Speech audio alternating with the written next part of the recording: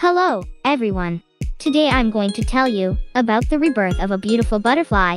First, let's take a look at how a cute caterpillar, camushi, is created. The caterpillar is a tough bug, but it's a bit of a change of pace. The caterpillar eats a lot and grows a lot. Crunch, crunch, crunch. They eat until they are full, and then they grow up. And then one day, something strange happens. The caterpillar is not. Oh, look at it again over here. Isn't it amazing? The caterpillar, it's got a boil. Yes, it's got a boil. And it's going around and around and around and around. Then a strange thing happens. Next, the pimple disappears. What happens when the pimple disappears? Well, it turns into a butterfly.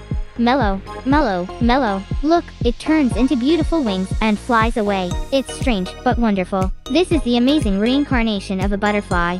Isn't it fun? Once you see it, you'll never forget it. If you guys want to know more, let's talk again. Bye.